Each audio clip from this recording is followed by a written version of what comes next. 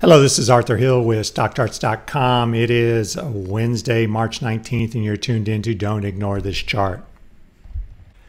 So today we're going to look at Amazon.com because it's hitting a resistance zone.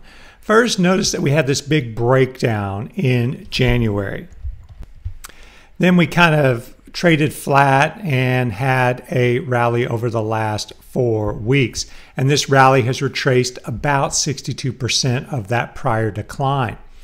Now, the second thing to notice is we're running into resistance. You can see broken support here turns into resistance, and we formed a big spinning top on high volume last week.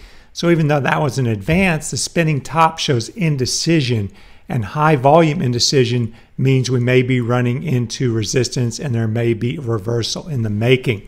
Now, before we think that there's a reversal in the making, we need some sort of confirmation, and that would be with a trend line break first and then a break below support from last week's lows. And if we do that, I think that would signal a continuation of the January decline, and we'll be heading down to the low 300s for Amazon. All right, that concludes this version of Don't Ignore This Chart. Thanks very much for tuning in, and have a great day.